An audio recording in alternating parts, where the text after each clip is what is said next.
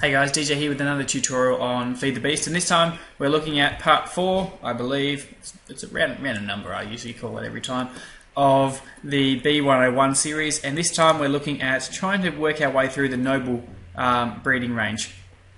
So, the noble and the imperial and the majestic. So what we're going to do is we're going to start off with some of the bees we would have produced in our last tutorial. So we're starting with the common princess. Actually, I might go with the cultivated princess. So we've got cultivated of some. One of them's cultivated and one of them's common. So we'll move through here, put another cultivated and another common one in, and common, cultivated. Now, for some reason, these don't seem to like to breed always the first time. So it might take me a couple times, which is why I'm filling up every one of these this time around. I'll put that as a common, cultivated. Here we go. So this is an interesting little breed we're going to be trying to get out. The nobles produce dripping combs, which are pretty much the same. There we go. We didn't get it there. I'll just go again.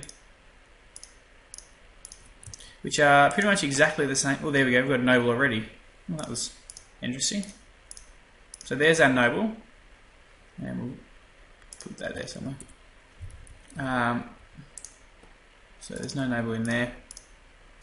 Now, some of them do have quite low common. Get a few of these extra drones. Okay. So to make the next one in the series, because ultimately we're trying to get to the Imperial, because the Imperial will produce for us royal jelly, and royal jelly is what we want. So we're going to start with a noble princess or a cultivated princess. I don't think it really matters either way. And putting it with a cultivated drone. Now we'll swap it up with cultivated and a noble in there. And then again, so the idea is that I'm just increasing my chances as much as I can by having 5 different... Oh, stringy comb. Shouldn't have actually got stringy comb, but oh well. I believe it's trying to work its way towards what they are, because cultivated drones and common drones actually produce another breed of bee. Oh no, I thought I might have had an inactive there. They actually produce a second at the start of another series of bees, but we're not going to worry about that. So until we get to it. So if you do happen to get yourself a something along in the rocky region, then just leave them for now, and we'll come back to them a little bit later on. Alright, so we don't really need them anymore, because we're starting to work with cultivated and noble now. Okay, there we go. We've got a majestic already. I get really happy when... Oh, and a diligent. I wonder why we've got a diligent there. There's another diligent there as well. That's okay though. We're not going to worry about the diligent. We're going to come back to it, because as we can see here, the diligent isn't part of the series. The diligent is actually part of the industrious branch, which is what I was saying the common and cultivated can make, which is why we had some stringy combs up there. So I have made one of those, and I'm just going to leave it on the side for now. Oh, and an ancient princess, that was an accident as well. I love it when I get accidents, but because of my really high mutation chances, all these rare ones, I'm getting the really rare ones as well as the proper ones. So what we're going to do is we're going to need some... I'm actually going to get rid of these diligents because we're going to need them for this episode. There's another ancient in there, we'll get rid of that too. So I'm going to need a few more... Now I've got to remember what they're called. None in there. We're going to need some magestic drones, because the majestic drones, along with... Oh, did I spell it right? Oh, J. Put a stack of those in, and then get a couple of those. So what we're going to do is we're going to put the majestic with the noble. Don't need the cultivated anymore. And in the aims of getting our next breed. So we haven't actually got any more noble drones. Okay, so I think we've got everything running. Now, the interesting thing about these Majestics is that they have the highest breeding rate, I believe it is. So I can actually just put that in there like that to show you what goes on. We've got some Magestic, and then we've also got Noble. Now we'll just double check. Magestic and Noble, yep, that's exactly right. So we'll have to get more Nobles.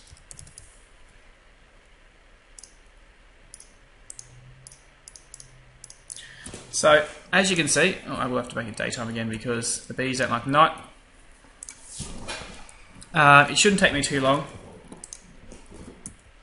to start to see. Oh, see, as you can see, there is a massive amount of Magestics I just got then, and that is because the Magestic drones are, as I said, the most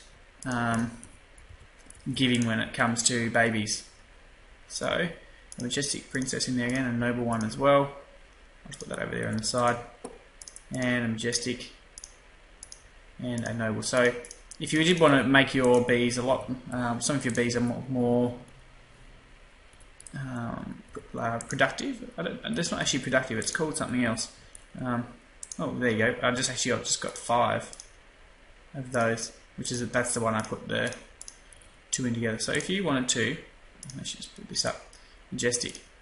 Fertility, there we go. We've got 4 times in fertility, which is the highest you can get. Well, this is not too important. Yep, so 4 times.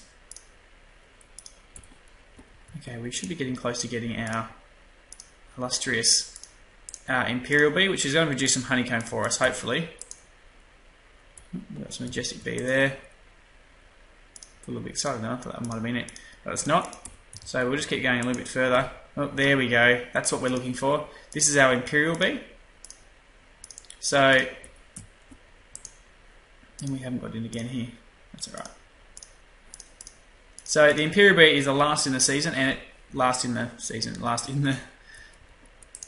this particular bee. So I'm going to put that one and that one together for now.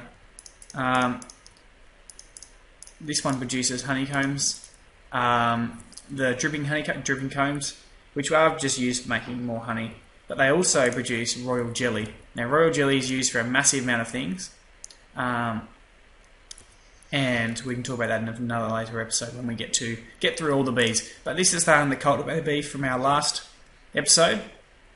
So it's already produced 3 honeycombs, and it's only about halfway through its lifespan. So it's probably going to produce up to 3 more honeycombs. Which is going to be excellent if you want to produce lots of honey. So you'd want to be using those cultivated bees.